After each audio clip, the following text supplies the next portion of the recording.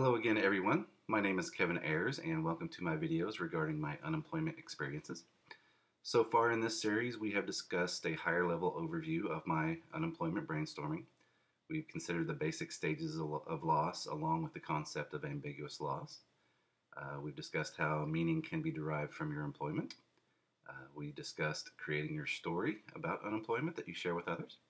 And last time we spoke about the 3 suggestions of starting where you are, doing what you can, and doing your best. If you haven't seen the other videos yet, that's okay. You don't have to watch them in order. Stay where you are, sit down and get comfortable, and check this one out. If you like it, then check the other videos out and give me some feedback. Hopefully, the videos get better every week, mostly because of the feedback you have given, and I do appreciate that. Keep it coming. This week's quote is from Robert Frost's poem, The Road Not Taken. It begins, quote, "Two roads diverged in a yellow wood, and sorry I could not travel both," end quote. You may be more familiar with the last lines of the poem, but I encourage you to go read the short poem in its entirety after watching this video, of course. Today I drove past 2 of my old employers, and I did that for some interviews that I had. They were the 2 employers that let me go, so I've decided to discuss what I call the travel path.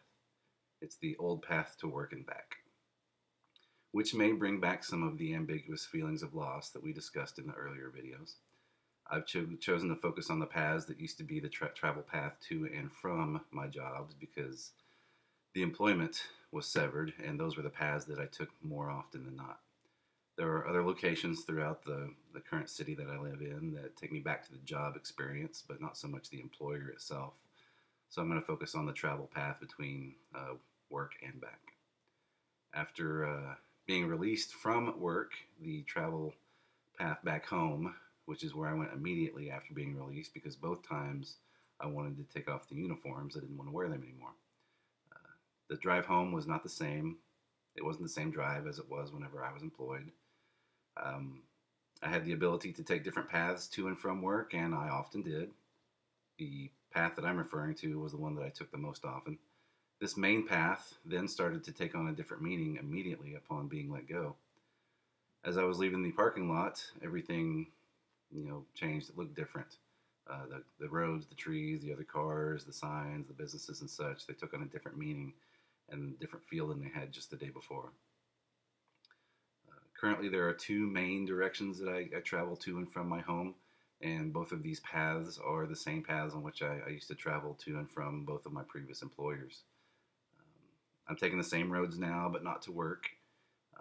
I'm usually headed somewhere else, like today with some interviews.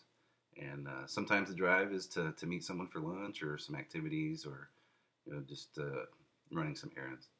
Somewhere along the way, the old memories will start coming back, and I feel like I need to process them. Again, I encourage you to write down what you're experiencing, not while you're driving, of course, unless you're using a voice recorder. You keep driving and you can record it that way. But soon thereafter, try to put it on paper.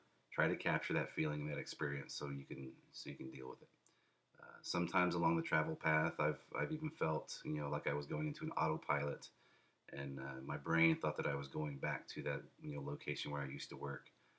If it happens to you, I just hope that you snap out of it before you get there. My children have a gymnastics class that happened to be right next door to one of my old employers. Like right next door, I could put my arms like this and almost touch both buildings at the same time. It was the office that my old employer shut down, and it's since become the home of another business.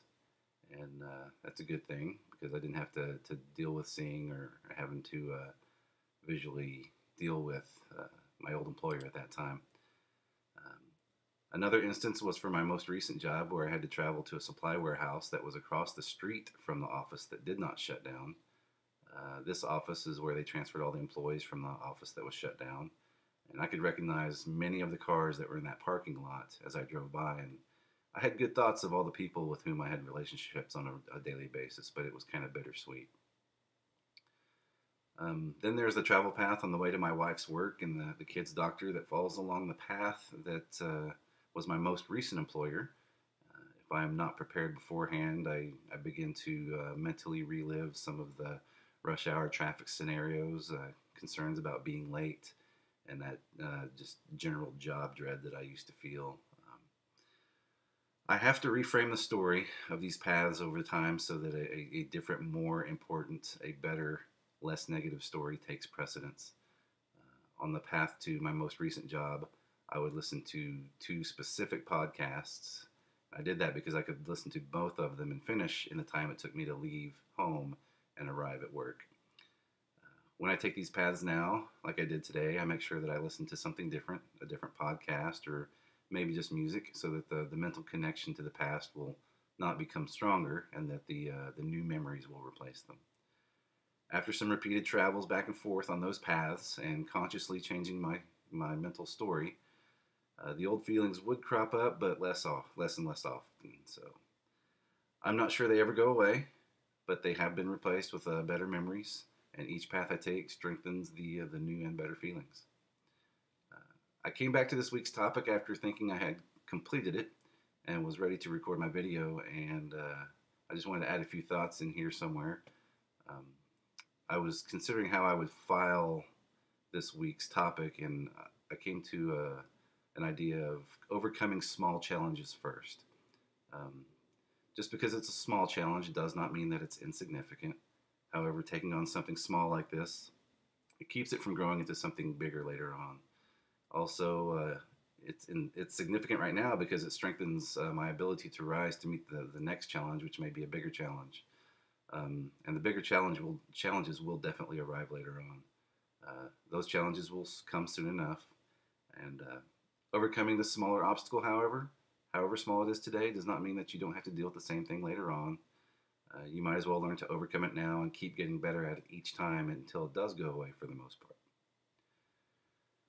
There is a question that I ask myself with some frequency lately, especially when things start feeling bad, is how do I make this situation better? And this is a situation where that question applies. I've explained how I created new memories and stories to go with the old paths by dissociating old things and associating new things with them. Just one of my tools in my toolbox that I use. So you might be asking, Kevin, why don't you just take a different path?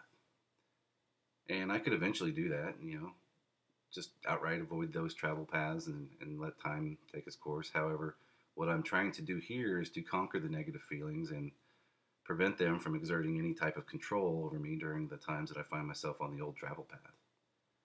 I believe there are consequences later on for not acting on them now, and I think being intentional and on purpose in this instance is better than avoidance. You may reach the same destination in the long run, but I believe conquering those feelings right now will get you there faster and prepare you for other similar situations that you just cannot avoid. And we'll come to those later on in the series. For now, let me know your thoughts on today's topic. When this gets posted, feel free to speak your minds in the comments section down below. Send me a text message or send me an email. Give me a thumbs up if you liked what you've seen and heard. Subscribe and ring the bell so that you will be notified of new videos when they get posted. Before we leave, I did the New York Times crossword puzzle today. I hadn't done that in a long time. Took me a while, but I finished it. And then over here, Sudoku. I did that in Spanish today instead of English. It's fairly easy. All right, take care, everybody. Have a good weekend.